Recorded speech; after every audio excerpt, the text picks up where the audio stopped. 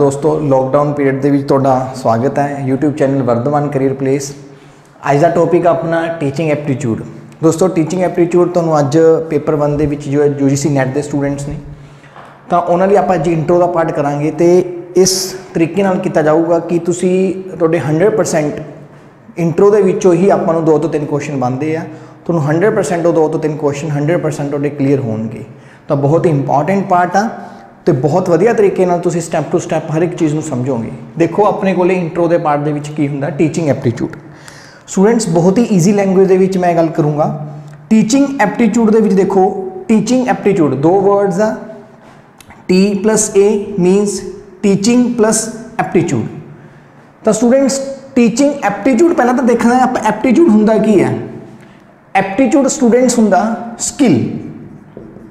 Aptitude बोलते हैं आप स्किल या एबिलिटी, स्किल या एबिलिटी, ठीक है। तो एप्टीट्यूड का मतलब होंगे वो स्किल वो एबिलिटी जी आप एक्वायर करते हैं, जी आप लर्न करते हैं, जो एक्वायर की जाती है या जो लर्न की जाती है। तो स्टूडेंट्स हुण ध्यान नाल देखो वो स्किल जी लर्न की जाती है या एक्वायर की जाती है उन्होंने एप्टीट्यूड बोलिया जाता। तो टीचिंग एक इहो जी स्किल आ जी एक्वायर की जाती है। 2 तरह की स्किल्स होंगी अपने को, 2 तरह की एबिलिटीज़ होंगी है स्टूडेंट्स। एक एबिलिटी होंगी अपने को नैचुरल एबिलिटी, एक होंगी अपने को लर्नड एबिलिटी। नैचुरल एबिलिटी ते लर्नड एबिलिटी 2 तरह की एबिलिटी होएगी, याद रखियो। नैचुरल एबिलिटी होंगी है बाय बर्थ जिन्होंं आप कहने गॉड गिफ्टिड, ठीक है। लर्नड एबिलिटी वो होंगी है जी आप सीखते हैं। तो बाय बर्थ कोई भी बंदा टीचर नहीं बनता, तो यह एक्सपीरियंस के नाल इंटरस्ट के नाल, ठीक है, तो टाइम टू टाइम ये चीज़ा सीखी जांदियां। तो करके टीचिंग किहड़ी एक्टिविटी है, एक लर्नड एक्टिविटी है, याद रखियो। क्योंकि तुहानूं जिहड़े क्वेश्चन बनते हैं टीचिंग एप्टीट्यूड दे विच नॉर्मली जो क्वेश्चन बनते हैं वो मल्टीपल स्टेटमेंट्स के बेस पर क्वेश्चन बनते हैं। तो स्टूडेंट्स मैं तुहानूं दसदा कि क्वेश्चन किवें बनते हैं, तो आप उवें उवें कंसैप्ट तुहानूं क्लैरिटी होंदी जाऊगी, ठीक है। सपोज करो उन्होंने कुछ क्वेश्चन पूछा कि इन्हां दे विचों किहड़ियां स्टेटमेंट्स जिहड़ियां करैक्ट है टीचिंग रिलेटिड, ठीक है। सपोज करो उन्होंने statements A B C D E F G H statements देती है, इन्हां दे विच पूछ लिया कि किहड़े स्टेटमेंट्स करैक्ट है। तुसीं देखिया होना प्रीवियस ईयर के क्वेश्चन इस तरह की स्टेटमेंट्स होंदियां, उहदे बाद पुछ लैंदा उहदे विचों अपने कोल इहदे विचों A B D करैक्ट है, B C D करैक्ट है, E F G करैक्ट है या A E H करैक्ट है। तो इन्हां दे विचों किहड़े करैक्ट स्टेटमेंट्स हैं, तो आपां नूं ध्यान च रखना हुंदा एक सिंगल स्टेटमेंट का पता होना चाहिए। प्रीवियस ईयर दे विच पुछया गया कि एक स्टेटमेंट आई हुई है कि teaching is a natural ability. तो student teaching is a natural ability, तो वो स्टेटमेंट की हो जाएगी, वो गलत हो जाएगी, क्योंकि टीचिंग नैचुरल एबिलिटी नहीं है। टीचिंग किहड़ी एबिलिटी है, लर्नड एबिलिटी है। इस तरह की आपां नूं हर एक स्टेटमेंट का मतलब पता होना चाहिए, फिर आप क्वेश्चन करैक्ट कर सकते हैं। इस तरह के बहुत सारे कंसैप्ट मैं तुहानूं अज करवाऊँगा, तो तुसीं चैनल के नाल जुड़े रहियो, सबसक्राइब कर लो जो नहीं किया, अगे तो भी आप होर वधिया वीडियोज़ अपलोड करते रहेंगे। तो हुण मैं कंसैप्ट नूं पूरा करदा, ठीक है। ये पहला कंसैप्ट सी अपने कोले जिहदे विच मैं छोटे छोटे की पॉइंट्स रखूँगा तुहाडे अगे, तुसीं उहनूं नोट करते रहियो, ठीक है। इहनूं नोट कर लो स्टूडेंट्स। अपने कोले देखो स्टूडेंट्स टीचिंग लर्नड एबिलिटी है। उस तो बाद आप गल करते हैं टीचिंग दे विच जिहड़ा टीचिंग एक एक्टिविटी है, ठीक है। तो आप गल करांगे कि टीचिंग है की चीज़ एक, तो याद रखियो टीचिंग एक स्टूडेंट प्रोसैस है। टीचिंग एक प्रोसैस है, टीचिंग इज़ अ प्रोसैस। तो टीचिंग प्रोसैस दे विच 3 चीज़ां काम करती है। मतलब टीचिंग मैं टीच कर रहे हैं, मेरी टीचिंग तां इफेक्टिव होगी स्टूडेंट्स जे मैं कॉम्पीटेंट होऊंगा, मेरे स्टूडेंट्स कॉम्पीटेंट होंगे, प्लस जो नॉलेज मैं तुहानूं प्रोवाइड कर रहा हूँ वो एक्यूरेट होएगी, ठीक है। 3 चीज़ां हो गई। तो एनवायरनमेंट जिन्हों आप कह सकते हैं आप, ठीक है। 3 चीज़ां तो टीचिंग दे विच 3 फैक्टर रोल प्ले करते हैं। पहला फैक्टर अपने को टीचर, दूसरा फैक्टर अपने को स्टूडेंट जिन्हों पुपिल कह देंगे हैं, टीचर स्टूडेंट पीपल, एंड तीसरा अपने को आ गया स्टडी मटीरियल या टीचिंग मटीरियल। स्टडी मटीरियल या उन्होंने आप दूसरी फॉर्म के एनवायरनमेंट भी कह देंगे हैं, ठीक है। स्टडी मटीरियल या एनवायरनमेंट, कई थावां ते एनवायरनमेंट कह देंगे, कई थावां ते स्टडी मटीरियल कह देंगे हैं, ठीक है। एनवायरनमेंट के अपने को सारा कुछ आ गया। तो टीचर इफेक्टिव होना चाहिए, स्टूडेंट इफेक्टिव होने चाहिए, कॉम्पीटेंट होने चाहिए, स्टडी मटीरियल एक्यूरेट होना चाहिए, एनवायरनमेंट एक्यूरेट होना चाहिए, एप्रोप्रिएट एनवायरनमेंट होना चाहिए। याद रखियो स्टूडेंट्स इन्हां 3 चीज़ों के विचों एक भी चीज़ डिस्टर्ब होंदी है तो पूरी टीचिंग डिस्टर्ब होगी। जे टीचर कॉम्पीटेंट नहीं है तो ऑब्वियसली टीचिंग इफेक्टिव नहीं हो सकती। जे स्टूडेंट कॉम्पीटेंट नहीं है, सिंसीयर नहीं है, तो कभी भी टीचिंग इफेक्टिव नहीं हो सकती। ठीक है, जे स्टडी मटीरियल एक्यूरेट नहीं है, या आप कहिए कि एनवायरनमेंट प्रॉपर नहीं है, एप्रोप्रिएट एनवायरनमेंट नहीं है पढ़ाने का, ठीक है, तो भी टीचिंग कभी भी इफेक्टिव नहीं हो सकती। तो तीनों चीज़ों का रोल होंदा टीचिंग की प्रोसैस दे विच। तो टीचिंग नूं इस करके ट्राइएडिक प्रोसैस कहते हैं, ट्राइएडिक प्रोसैस या इनू ट्राईपोलर प्रोसैस कह देंगे हैं, ट्राइएडिक प्रोसैस या ट्राईपोलर प्रोसैस। टीचिंग ट्राइएडिक प्रोसैस है, ट्राईपोलर प्रोसैस है, याद रखियो, क्योंकि एक स्टेटमेंट बनी हुई है प्रीवियस एग्जाम के लिखा हुआ teaching is a bipolar process. Teaching is a bipolar process. Bipolar का मतलब है जिस दो कंपोनेंट है, टीचिंग बाईपोलर नहीं, टीचिंग ट्राईपोलर है। एक बार ये भी बनी हुई है कि टीचिंग ट्राइएडिक प्रोसैस है, हाँ वो करैक्ट होएगी। तो अपने को इस तरह की स्टेटमेंट बनती है जिसे आपको पता होना चाहिए कि वो स्टेटमेंट करैक्ट है या नहीं, वो पता किमें लगूगा जो अपना कंसैप्ट क्लीयर होगा। तो नैक्सट पॉइंट ये सी कि टीचिंग है जी वो एक ट्राइएडिक प्रोसैस है। नैक्सट स्टूडेंट अपने को जो आप टीचिंग की गल करते हैं, ठीक है, तो टीचिंग के नाल नाल आपां नूं ये भी देखना पैंदा कि टीचिंग दा नैक्सट जिहड़ा एडवांस है वो है लर्निंग। क्योंकि जिहड़े क्वेश्चन नॉर्मली आते हैं टीचिंग ते एप्टीट्यूड दे विच आपां नूं पता नैट दे विच 5 क्वेश्चन आने हैं, ठीक है, 5 दे विच शॉर्ट ही 2 तो 3 क्वेश्चन है जिहड़े वो टीचिंग ते लर्निंग दे रिलेशनशिप ते आउणगे। तुसीं एग्जाम लास्ट वाले 2015 तो लैके 2019 तक के जिन्ने भी एग्जाम हुए आ तुसीं उन्होंने एनालाइज करो, वो 2 तो 3 क्वेश्चन 5 दे विचों टीचिंग ते लर्निंग के रिलेशनशिप से मिलणगे, जिहदे विच मल्टीपल ऑप्शन के क्वेश्चन होणगे, ठीक है, मल्टीपल स्टेटमेंट बेस्ड क्वेश्चन होणगे। हुण देखो स्टूडेंट लर्निंग आप गल करते हैं तो लर्निंग ध्यान नाल देखियो कि लर्निंग आप किमें डिफाइन करते हैं तो किस वे नाल की पॉइंट्स से क्वेश्चन बनते हैं। हुण देखो लर्निंग है जी स्टूडेंट्स, लर्निंग अपने को 2 तरह की होंगी है। पहला लर्निंग मैं डिफाइन करदा कि फॉर्मल लर्निंग तो इनफॉर्मल लर्निंग। एक होंगी अपने को लर्निंग फॉर्मल, एक होंगी इनफॉर्मल लर्निंग। 2 तरह की लर्निंग होंगी है, फॉर्मल तो इनफॉर्मल लर्निंग, ठीक है। इन्होंने सोर्सिस भी पूछे जा सकते हैं या अपने को इनू मैं रिलेट करके फिर इनू मैं टीचिंग के नाल रिलेट करूँगा, ध्यान नाल समझियो। फॉर्मल लर्निंग केड़ी हुंदी है? फॉर्मल लर्निंग देखो फॉर्मल की हुंदा, फॉर्मल हुंदा जिहदे विच रूल्स एंड रेगूलेशनस हुंदे, डिसिप्लिन हुंदा, सिस्टम हुंदा, सिस्टमैटिकली वे नाल आपां चीज़ां नूं करदे हैं, वो हुंदी है फॉर्मल। आपां कहने ना कि तू फॉर्मल ड्रैस पाई हुई है, फॉर मीनस वो proper discipline they which rule and regulation दे विच। तो फॉर्मल अपने को ऑल टाइप ऑफ एजुकेशन, तुसी किसी भी तरह की एजुकेशन गेन कर रहे हो, चाहे प्राइमरी एजुकेशन गेन कर रहे हो, चाहे सैकेंडरी एजुकेशन गेन कर रहे हो, ठीक है, चाहे हायर एजुकेशन गेन कर रहे हो, किसी टाइप की एजुकेशन गेन कर रहे हो, तो तुसी उहदे विच एक प्रॉपर सिस्टम च रह के सीखते हो, ठीक है। तो एक रूल्स एंड रेगूलेशन के अकॉर्डिंग सीखते हैं। स्कूल एक पॉलिसीज होंगी है, कॉलेज की एक पॉलिसीज होंगी है, ठीक है, एक प्रॉपर आप रूल्स एंड रेगूलेशन च रह के सीखते हैं। जिन्नी भी एजुकेशन है अपनी वो सारी केड़ी लर्निंग अपनी वो फॉर्मल लर्निंग है स्टूडेंट्स, ये गल का ध्यान रखियो, ठीक है। हुण गल करते हैं आप इनफॉर्मल लर्निंग कि एक पर्सन सिर्फ टीचर तो ही सीखता लाइफ नहीं। इनफॉर्मल लर्निंग वो होंगी है स्टूडेंट जिथे अपने को कोई रूल्स एंड रेगूलेशन ना हो, किसी टाइप का कोई डिसिप्लिन हो, मतलब किसी तरह की कोई बाउंडेशन ना हो, ठीक है। जिमें इनफॉर्मल लर्निंग की सब तो पहली एग्जाम्पल हो पेरेंट्स, आप अपने पेरेंट्स तो सीखते हैं, आप अपनी सोसाइटी तो सीखते हैं बहुत कुछ, ठीक है। तो सब तो बड़ा अपना एक्सपीरियंस टाइम, कहते ना कि एक्सपीरियंस लाइफ के विच परसन को बहुत कुछ सिखा दिंदा, ठीक है। तो एक्सपीरियंस तो भी आप बहुत कुछ सीखते हैं, ये भी एक तरह की लर्निंग होंगी है, ठीक है। तो होम तो आप बहुत कुछ सीखते हैं, सोसाइटी तो आप बहुत कुछ सीखते हैं, ठीक है, एक्सपीरियंस तो आप बहुत कुछ सीखते हैं। तो ये सारिया चीज़ा, ठीक है, अपने को किहड़ा पार्ट है इनफॉर्मल लर्निंग का, ठीक है। आपको पता लगता ना कि टाइम के नाल आपको पता लगता ना कि किहड़े अपने हैं किहड़े बेगाने हैं, ठीक है। वो कितों पता लगता आपको एक्सपीरियंस तो पता लगता। सपोज करो तुसीं किसी को 500 रुपया उधार दे दो, उन्हें तुहानूं वापस नहीं किया, नैक्सट टाइम वो तुहाडे तो पैसे मंगे तुसीं उन्हें वापस देओगे? कदे भी नहीं देओगे। क्यों?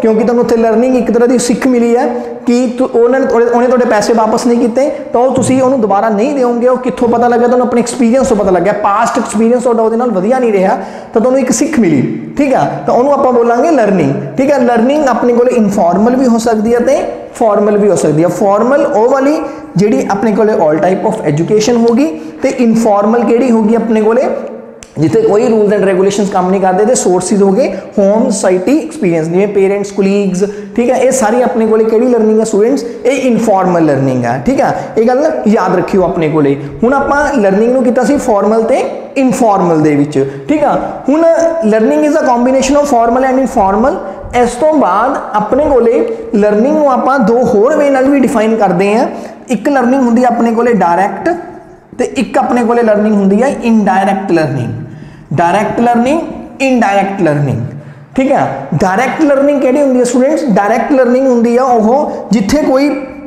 पर्टिकुलर ट्यूटर अवेलेबल होवे तुहानूं कोई गाइड करने वाला है ठीक है जिवें ट्यूटर है इस टाइम मैं तुहानूं पढ़ा रहा जां तुहानूं कोई भी चीज़ अवेलेबल हो रही है रेडीमेड अवेलेबल हो रही है तुहानूं कोई पढ़ाने वाला है तो वह केड़ी होगी डायरैक्ट लर्निंग होगी ठीक है इनडायरैक्ट लर्निंग केड़ी हुंदी है इनडायरैक्ट लर्निंग हुंदी है सैल्फ लर्निंग सैल्फ स्टडी आपां अपने एफर्ट्स दे नाल चीज़ां नूं सीख रहे हैं ठीक है उहनूं आपां बोलदे हैं इनडायरैक्ट लर्निंग जिहड़ी आपां खुद सीखते हैं सैल्फ एफर्ट्स दे नाल सीखते हैं मीनस उत्थे आपां नूं कोई दस्सण वाला नहीं सी आपां अपने एक्सपीरियंस दे नाल अपने एफर्ट्स दे नाल ओह चीज़ां नूं फाइंड आउट कीता उहनूं बोलदे हैं आपां सैल्फ एफर्ट्स मीनस इनडायरैक्ट लर्निंग तां इह हुंदी है लर्निंग नूं आपां दो वे नाल इस वे नाल भी डिफाइन कर सकते हैं हुण स्टूडेंट ये अपने को स्टेटमेंट अजर्शन के क्वेश्चन भी बनते हैं टीचिंग एप्टीट्यूड के देखे होंगे मैं तुम्हें इन्ना कि इंश्योर करदा कि बेसिक लैक्चर भी तुसी अटेंड करके जो प्रीवियस ईयर के क्वेश्चन देखोगे ना 3-4 साल के स्टेटमेंट बेस्ड थोड़ा 1-to-1 क्वेश्चन सॉल्व होएगा तो तुम्हें ये सारिया चीज़ां रेलेवेंट लगनगियां 100% ठीक है तो स्टूडेंट्स नैक्सट आप देखते हैं अपने को लर्निंग ते टीचिंग मैं थोड़ा जिहा रिलेट करके चलदा हूँ ना लर्निंग ते टीचिंग ठीक है टीचिंग की सी आपां गल करती आपां लर्निंग की गल की है ना तो हुण मैं थोड़ा जिहा डिफरेंशिएट होर करदा टीचिंग ते लर्निंग दे विच कि एक टीचिंग है एक अपने को लर्निंग है टीचिंग अपने को स्टूडेंट एक सोशल एक्ट हुंदा ते लर्निंग एक अपने को इंडिविजुअल एक्ट हुंदा यह एक सोशल एक्ट है यह एक इंडिविजुअल एक्ट है इनू आप परसनल एक्ट भी कह दें क्योंकि टीचिंग देखो टीचिंग के विच की हुंदा तुसीं जाके आप सोसाइटी नूं सर्व करते हैं तां करके एक सोशल एक्ट कहा जाता तो लर्निंग नूं आपां एक इंडिविजुअल ते परसनल क्योंकि आप इंडिविजुअल लैवल ते लर्न करते हैं ठीक है तो इत्थे भी एक स्टेटमेंट बनी हुई है कि उहदे विच कहा जाता कि टीचिंग एक परसनल एक्ट है तो इंडिविजुअल एक्ट है तो वो स्टेटमेंट गलत होगी याद रखियो टीचिंग अपने को एक सोशल एक्ट है जो कि लर्निंग अपने को एक इंडिविजुअल एक्ट है तो परसनल एक्ट है ठीक है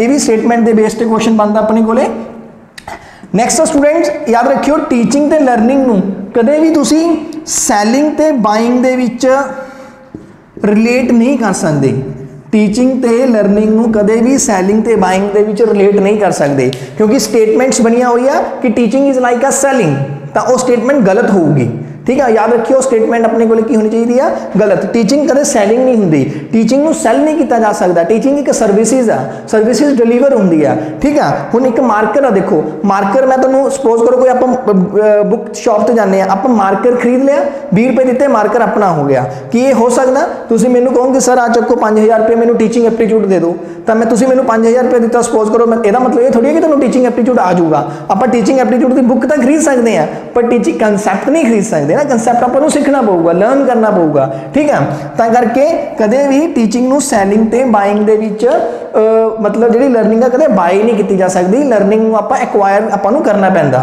ठीक है तो इहनूं सैलिंग ते बाइंग दे विच कदे भी रिलेट नहीं करना नैक्सट स्टूडेंट अपने को हुण इहदी मोस्ट इंपॉर्टेंट अजर्शन ते रीजनिंग ते बेस ते क्वेश्चन बन जाता अपने को एक स्टेटमेंट बनी हुई है कि टीचिंग है जिहड़ी teaching implies learning teaching implies learning ये स्टेटमेंट फेवरेट स्टेटमेंट है काफ़ी बार रिपीट हुई हुई है तो अपने को नैक्सट है learning implies teaching learning implies teaching दो स्टेटमेंट है ठीक है टीचिंग इंप्लाइज लर्निंग इंप्लाइज का मतलब होंगे बेस्ड ऑन तो केड़ी स्टेटमेंट करैक्ट होगी केड़ी इनकरैक्ट होगी तुसीं दसना teaching based on uh learning ते या learning based on uh teaching ते ठीक है teaching is based on learning learning is based on teaching तो सिंपल है टीचिंग ते लर्निंग एक दूजे नाल इंटरलेटेड तो है इंटरलेटेड है पर केड़ी किते बेस्ड आ वो ध्यान रखियो बिल्कुल बेसिक जा सिंपल जा कंसैप्ट है तुसीं ये याद रखो लाइफ च कि पहला तुसीं लर्नर बनोगे कि टीचर बनोगे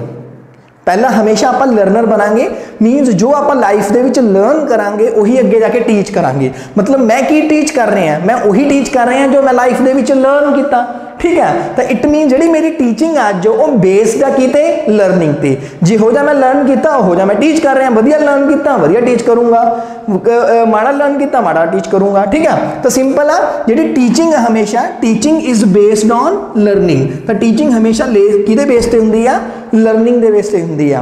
हुण देखो ध्यान नाल जिहड़ी लर्निंग हुंदी आ वो कहंदा learning is based on teaching. Learning teaching they base ते नहीं हुंदी, क्योंकि लर्निंग दो तरह की हुंदी आ, फॉर्मल ते इनफॉर्मल, ठीक है। जी फॉर्मल लर्निंग आ वो तो टीचिंग तो आती है, बट इनफॉर्मल लर्निंग टीचिंग तो नहीं आती, क्योंकि इनफॉर्मल लर्निंग एक्सपीरियंस तो आती है, टाइम तो, पेरेंट्स तो, होम सोसाइटी, इन्होंने सारी चीज़ों तो आप इनफॉर्मल लर्निंग सीखते हैं, ठीक है। तो ये स्टेटमेंट अपने को इनकम्प्लीट तो इनकरैक्ट बन जाती है, ठीक है। तो first statement मीनस teaching is based on learning. तो ये अजर्शन रीजनिंग का क्वेश्चन बनया होया, ध्यान रखियो इस तरह के क्वेश्चन ये 2-3 बार स्टेटमेंट रिपीट हुई हुई है स्टूडेंट्स, ठीक है। तुसी ये चाहे प्रीवियस ईयर के भी जाके चेक कर सकते हो, सिंगल स्टेटमेंट तो रेलीवेंट होएगी उत्थे जाके।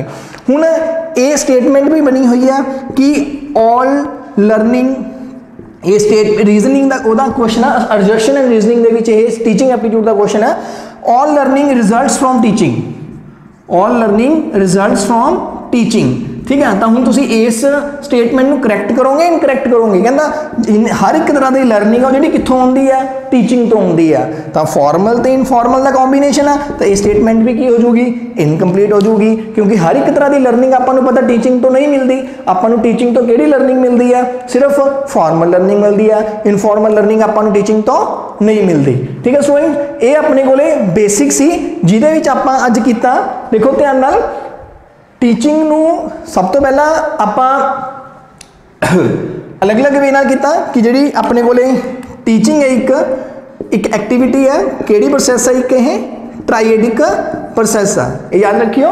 तो टीचिंग एक किहड़ी स्किल है, एक लर्नड स्किल, एक लर्नड स्किल है टीचिंग, ठीक है स्टूडेंट। उस तो बाद आपां जदों गल कीती सी लर्निंग दी, लर्निंग नूं आपां की कीता फॉर्मल ते इनफॉर्मल दे विच कीता, होर काहदे विच कीता आपां डायरैक्ट ते इनडायरैक्ट दे विच आपां कीता। फॉर्मल ते इनफॉर्मल दे आपां अलग अलग सोर्सिस कीते, formal all type of education, informal like experience, ठीक है, होम सोसाइटी अलग अलग, डायरैक्ट लर्निंग लाइक ट्यूटर जिथे कोई परसन तुहानूं दस्सण वाला होवे, इनडायरैक्ट जिथे आपां सैल्फ लर्निंग करते हैं, ठीक है, वो इनडायरैक्ट लर्निंग अपने कोले हो जाती है, ठीक है। उस तो बाद आपां गल कीती सी कि जिहड़ी टीचिंग आ, ठीक है, टीचिंग एक किहड़ा एक्ट है, टीचिंग अपने कोले एक सोशल एक्ट है, जदों कि लर्निंग एक परसनल ते इंडिविजुअल एक्ट है। तो इनू बाइंग ते सैलिंग दे विच कदे भी अलग अलग डिफरेंशिएट नहीं किया जा सकता, मीनस एक्सप्रैस नहीं किया जा सकता बाइंग ते सैलिंग दे विच, ठीक है। तो यह एक इंट्रो का मोस्ट इंपॉर्टेंट पार्ट है स्टूडेंट्स, जिहदे विच तुसीं नॉर्मली ये देखोगे कि इस तरह दी जिहड़ियां स्टेटमेंट्स अक्सर पूछी जाती है। हुण देखो नॉर्मल जो आप टीचिंग एप्टीट्यूड करते हैं ना, तो तुसीं होर भी बहुत सारे लैक्चर देखोगे, उहदे विच नॉर्मल चीज़ां डिस्क्रिप्शन होणगियां कि एक टीचर्स दी किहड़ियां क्वालिटीज़ आ, ठीक है, जिहड़ियां इंपैक्ट करदी है टीचिंग नूं। नॉर्मल आपां नूं पता सब्जैक्ट नॉलेज, एक्सपीरियंस, ठीक है, कॉन्फिडेंस, एक मोटिवेशन, ठीक है, कम्युनिकेशन स्किल्स, ठीक है, इस तरह दिया पैशन, इंटरस्ट, ये सारे दिया नॉर्मल जो फीचर्स है ये हर थां ते डिस्क्राइब होणगियां। बट मैं तुहानूं अज वो पॉइंट्स नोट करवाऊंगा स्टूडेंट्स जिहड़े तुहानूं एग्जाम दे विच कन्फ्यूज करनगे कि चीज़ां एग्जैक्टली बननगियां या नहीं बननगियां, ठीक है। हुण देखो ध्यान नाल अपने कोले टीचिंग एप्टीट्यूड दे विच जदों आपां गल करदे हां स्टूडेंट्स, कई बार स्टेटमेंट्स आ जाती है। स्टेटमेंट्स किवें आ जाती है, देखो कहते हैं कि इस तरह दी स्टेटमेंट्स नॉर्मल मिलती है, student fails, if student fails then teacher fails, इस तरह की स्टेटमेंट होती है, तुसीं देखा होएगा, if student fails then teacher fails, ठीक है। तो की ये स्टेटमेंट करैक्ट है, अग्री है, तुसीं अग्री करते हो इस स्टेटमेंट को। सपोज करो उन्होंने पूछ लिया कि 6-7 स्टेटमेंट्स दे के कि इन्हां दे विचों किहड़ी करैक्ट है या किहड़ी इनकरैक्ट है, तो हम तुसीं इहनूं करैक्ट रखोगे इनकरैक्ट रखोगे। नॉर्मल कहता कि subject knowledge impact on the teaching, है ना, तो वह तो पता ही है सारिਆਂ ਨੂੰ कि इफेक्ट करती है सब्जैक्ट नॉलेज, वो नॉर्मल पॉइंट्स है।